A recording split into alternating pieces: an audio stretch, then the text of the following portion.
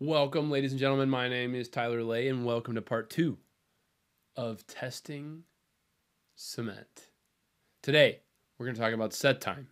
We're going to talk about heat of hydration, and we will talk about strength gain.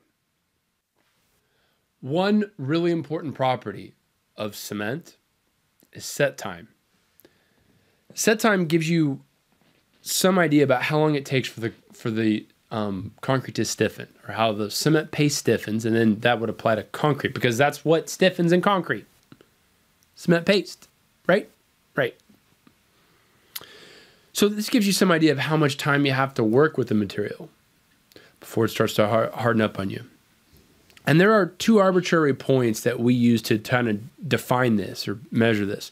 One of them is called initial set. That's right when things start to stiffen. And one of them is called final set. So the initial set is when concrete just starts to stiffen up on you. It's still workable. You can still place it. You can still do things with it. But it kind of gives you a warning that things are starting to get closer at least. And this can happen between 1 to 1.5 hours after mixing.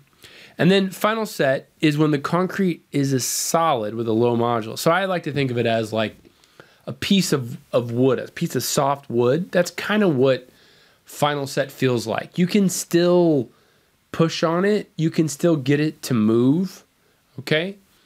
But it's pretty much a solid at that point, and there's not much you can do about it.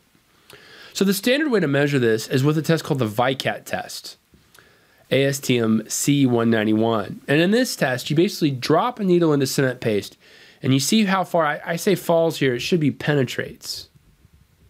Okay.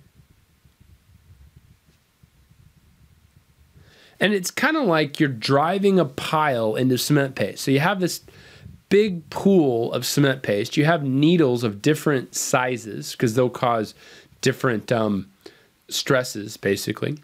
And you drop them into it from a known height with a known weight, and you basically measure how far does it go in. Okay. And you can measure over time it getting stiffer and stiffer and stiffer. You can hopefully imagine that if I was to zoom in on the surface here, zoom in, that I would have all these particles on the surface. And if it's very early on in their life, they're pretty fluid, then the needle is just going to go right through it, right? It's just going to move the particles out of the way. It's not going to be a big deal. But as things start to stiffen, then as that needle starts to penetrate in, then those particles will get stiffer, right? And they'll resist the penetration. And as they get stronger and stronger and stronger, the needle will penetrate less and less and less, and finally it'll penetrate not very much at all. That's a VICAT test, and that's how it works. So initial set, typically, as I said before, that's when things really start to just harden a little bit, or anywhere between 1 hour to 1.5 hours. And final set, that's when things are pretty much game over, is typically about 4 hours after mixing. These are all times after mixing, and they correlate kinda with your concrete. Remember, concrete's going to be different. Concrete may have a different water content, be at a different temperature, have a lot of other stuff in it as well, but this is an indication of what the set time is. And the people that sell you this cement, they don't know what you're going to do to it. So they're trying to give you a consistent product, a consistent material. And that is what this testing, again, is all about. The next step on the testing train is the heat of hydration. So as Portland cement starts to react, it gives off heat. This is called an exothermic reaction. And the amount of heat released is an indication of the rate of reaction. That means when you give off a lot of heat fast, there's a lot of stuff going on fast. And this is measured with something called an isothermal calorimetry by ASTM C1679. To measure this, you typically take small vials of cement paste, but you can do this with concrete as well. But the most common way is to use small vials of the paste itself. And then you make companion vials of unhydrated cement. You could also use water. You could use any material you want. But they have to be balanced in such a way so that they have the same specific heat. same specific heat. This means that it takes the same amount of energy for them to change by 1 degree Celsius. Okay, that's really important because the instrument is going to use them to compare to one another, at least typically. And this machine that you put out all the stuff in measures how much energy is required to keep the samples at the same temperature. That's really important. This is why it's called an isothermal calorimeter. ISO means constant. The machine is actually going to pump in energy or actually take energy away, right? Remove energy from your hydrating material to keep it at a constant temperature. And it uses how much energy did it have to pull away to give you an indication for how much heat is given off. And it makes plots that look something like this. Now this happens in this is in mixing. This period happens in mixing. Okay? And this is called the induction period. This is when you move the concrete from one place to another. So it's really good that concrete has this. We'd be in big trouble if it didn't. Then this is the acceleration period. And this is right around when set starts to happen. Initial set starts to happen somewhere in here. And then final set starts to happen somewhere in here. And a lot of people have their own opinions on exactly where it happens. The idea is when a lot of heat starts being given off, that's when your setting starts to happen. That's when your microstructure starts to be built. And then you get to something called the deceleration period, where there's not a lot of heat given off. Okay? But this whole process may take like 3 or 4 days, right? Maybe 3 days, less than that, less than 3 days typically. Okay? But after 3 days, our microstructure is still building. We just don't give off heat.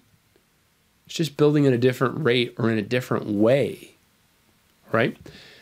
A lot of times people can use these details to look at different cements, to look at actually balancing how much gypsum. Gypsum is really important for this initial setting phenomenon. Also, if you start to look at admixtures or blended cements, it's a very, very powerful way to look at those systems. So while it's commonly used for Portland cement, this method can be used for lots and lots of different stuff. It's a really powerful way to compare one material to another material and how it reacts. The final test in part 2 is the compressive strength. To measure this is basically a consistency test for cement. Say, what are you talking about? Compressive strength, we use it everywhere. I'll explain in just a second. It's very much a consistency test. You make a mortar, okay? And you're using a standard sand. Yeah, a standard sand. Yeah, that meets a very narrow criteria that you have to order from like a single pit. At least in the United States, you order it from Ottawa, Illinois. You have to ship this sand all over the place to run this test. Expensive, right? You make a set of 3 cubes that are 2 inches by 2 inches by 2 inches, and they're made in these molds. And they're tested at different time periods. Some people test them at 1, 3, 7, 28. Some just pick other time periods. Just depends what they use for consistency. And the 1-day test is often reported on a mill sheet. The results can be somewhat misleading, as the test requires that there's a constant flow in the test. You actually use something called a flow table, where you make like a mound of concrete and you beat it a couple times and you measure how big does the cow patty get. Ha! Crazy, right? And you want to get a consistent consistency, consistent flowability. That means the water-cement ratio could change with every single cement and be a little bit different. I personally don't think that's fair or right, but that's the way they do it because it's a consistency test. This means the results are a function of the chemical composition, but also the particle size distribution. Because if your cement is finer than someone else's, you're going to need more water to get the same consistency. That means your water-cement ratio is going to be higher. That means your strength isn't going to look as good. But in concrete, it may be better than someone else's because it's finer, right? And finer is going to be more strength gain, right? Or at least early age strength gain.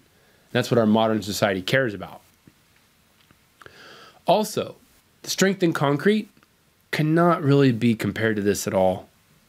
Strength in concrete is a function of so many different things, such as like water to cement ratio, admixtures, SCMs, aggregate type, shape of the aggregate, gradation of the aggregate, how you cured it, what your temperature was. The list goes on and on and on and on and on. So again, this is a consistency test so that one plant can compare how its material changes over time. I think it's amazing how much testing goes into cement. I think it's pretty great, and I think it's a great role model for the rest of our industry. We should all strive to be more like them without getting out of control.